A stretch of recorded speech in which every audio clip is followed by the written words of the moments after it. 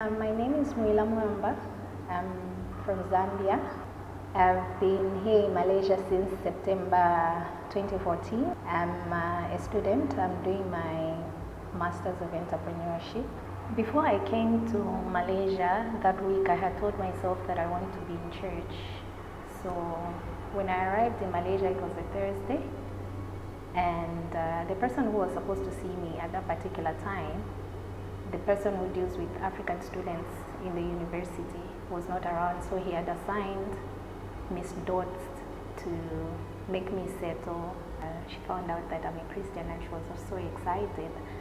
So she invited me to church and I said, well, no problem, I can come. That's how she came to pick me up on Saturday and I went to church. It was great. I liked the message, I liked the place, though you know how it is, I think I was the only African in that place, but even still, I felt at home, that I must say. So from then on, I just said, okay, God, I think this is home. I joined the International Students CG, so I just want to thank God because this CG has really groomed me. I have grown. I have learned a lot of things that I would just want to encourage the international students that are out there, that it's very important to belong to a cell group. I just want to thank God for what this CG has done in my life. I've been sick.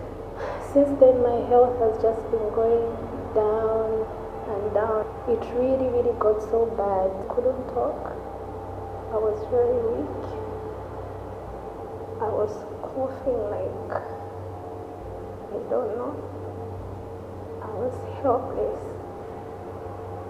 I almost gave up. Immediately my CG members got to know that my condition has worsened. They were so concerned. The following day, Cynthia and Thomas, Papa Thomas, they came to see me in the evening. They started asking me how I'm doing, and I was so humbled because they had brought cooked food for me. They brought fruits, almost everything that I needed at that particular time. So from that time, they've been checking up on me. Before even the food runs out, they bring more food. Not only that, they've been praying for me. They've been praying, and from the time they started praying for me, that's the time I even started improving. At least my voice came back. I could talk now. Now at least I can even manage to walk. And when I went back for a checkup at the hospital, they told me, okay, now you are fit to fly, and I've gained some kilos from the healthy foods that they have been cooking for me. They've just been an amazing team. I just don't know what to say. I just don't know how to thank them. I really don't have words because I was thinking, being in a foreign land and being that sick, you are doomed. If you don't have people around, you are gone. But I have a family. DUMC is my family. International CG is my family. It has reflected God's love in my life. When the Bible says love one another, this is the act of love that I've really experienced. I have really experienced the love of God with what they have done, and I have really come to appreciate the importance of being in a cell group. And with this experience, I have learned to be in His presence.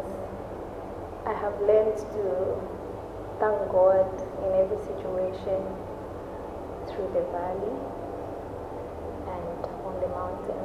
By the grace of God, I want to be helping widows, orphans, the vulnerable, people who are sick. That's what I want. my CG DUMC has done this for me.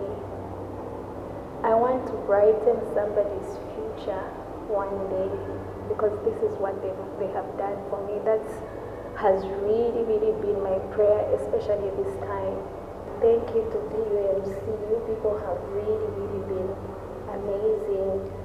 May God continue blessing you, and I just want to encourage you to continue with the same spirit. Continue with the work that you are doing. You have helped a foreigner like me. It's not in vain. It's really not in vain. Even as I'll be going back, I'll always remember you.